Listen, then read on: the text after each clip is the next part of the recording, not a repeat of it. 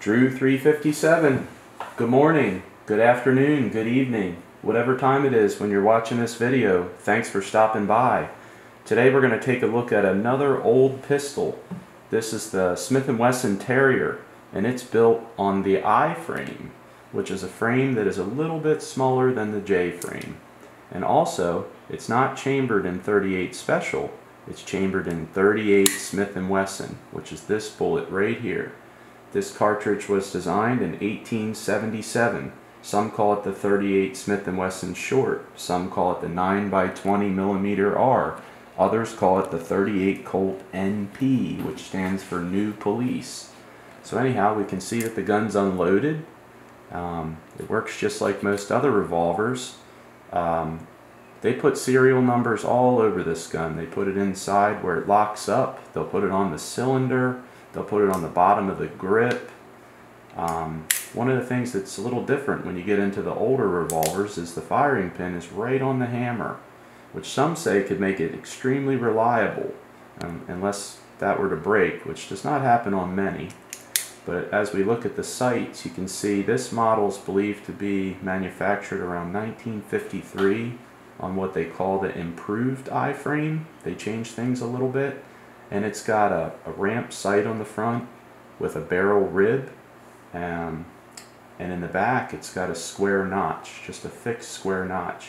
And I can tell you, having fired this gun a lot, these sights are right on at 25 yards. It's very surprising how accurate this pistol is for just having a 2-inch barrel. So let me just let you take a look at it. Walnut grips on either side. You can see they fit really well. Very, very tight tolerances. It's got a round grip here on the frame. There's 5 screws on this gun. As you get into the older Smith & Wessons, one of the way they identify them is by how many screws hold the gun together.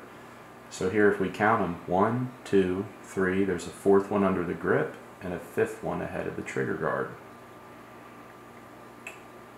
So I have a couple holsters here. This is a Jackson Leatherworks made for this gun. It's for inside the waistband.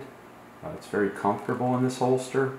These holsters are not cheap, but they're high quality. You really get what you pay for. They'll last a lifetime, and many of your family members after you can use them and inherit them, and they'll develop a patina as they get older. Just wear and tear looks good on them. This is a DeSantis pocket holster. This gun fits really well in the pocket, especially if it's like a coat pocket in the winter time. And so I showed you the ammo here. This is a 357 round, 158 grain next to a 38 Special 158 grain. And then most of the rounds for this caliber are in 146 grain for the 38 Smith & Wesson. Over here, this is Wheeler Engineering, flathead screwdrivers, gunsmithing tools.